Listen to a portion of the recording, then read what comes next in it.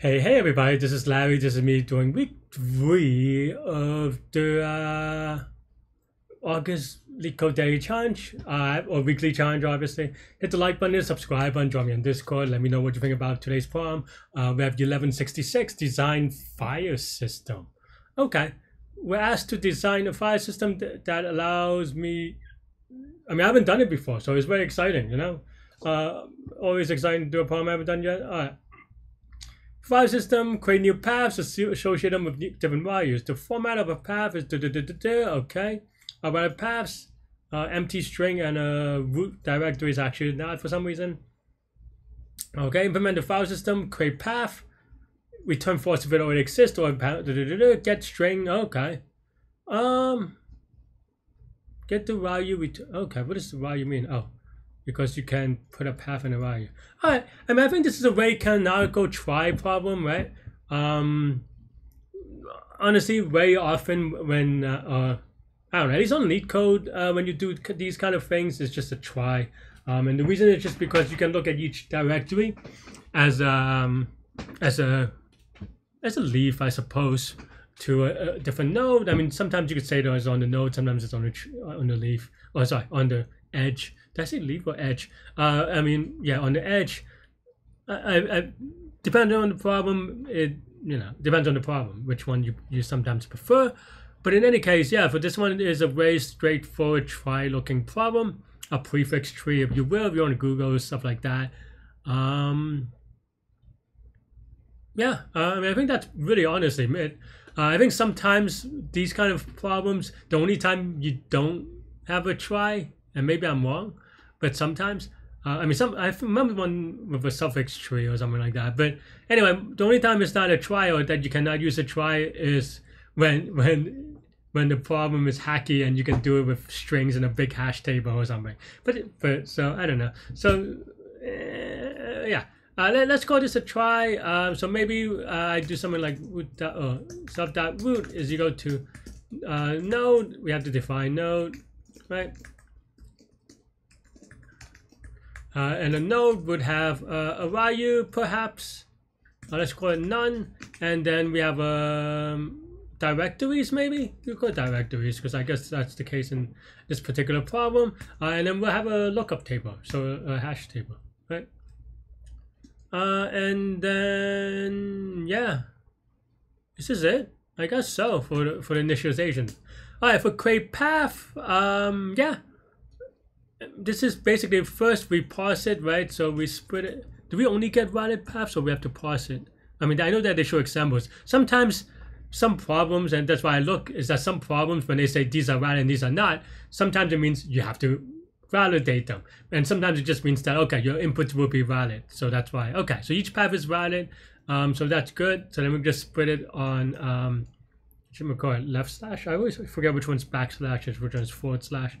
But yeah, so then now maybe for, you say Eve as an edge. Actually, I want to print this real quick because I always forget whether it has like if there's a, oh, there's no trailing things, huh?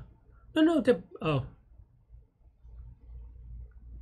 Are there no trailing white slashes or whatever?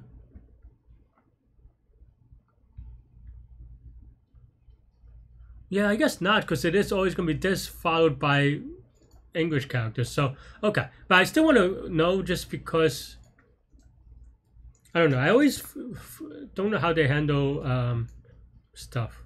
All right. So, oh, whoops. Why did I do this? Oh, auto whatever thing. All right, yeah. So here we have, oh, because it's only one of those. Okay. Yeah, so you could see that, for example, that's why I want to see it, just in case I'm wrong, is that you can see that there's nothing before the first slash, so that's why there's an empty string. But I feel like, I mean, for me, I probably should know better about it, but I also, there's like, split is one of those functions that are in like basically every language, but not every language handles certain weirdness the same way, so I don't remember it most of the time. So we can even just say something like this, right? So then for current, and because everything is otherwise is valid or well formed, if you will, or this is in current, this is like y for edge. We start current, you go to self.root, right? So then here, yeah, or its parent path doesn't exist. Okay, that's actually annoying, but not that bad.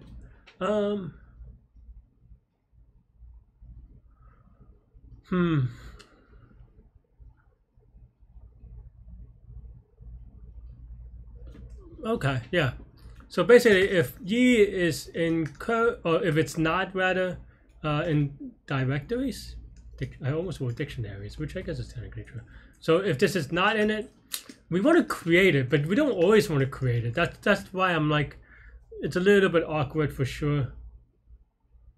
Like you want to write something like this or something, right? Or actually, well, I wrote it wrong. But you would write something like current.directories of y is equal to new node, right? And this would be how you would do it. But then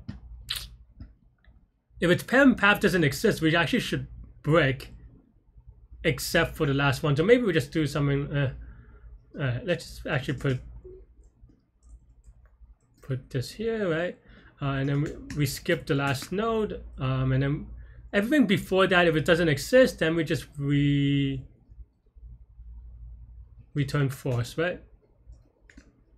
And then now, if it goes all the way through, that means that now we have to go create one more thing. So then if paths the last thing, if it is in current.directories, then this time you return false because it already exists. Otherwise, current.directories or add kind of is equal to node. This is a very awkward. Let's write last.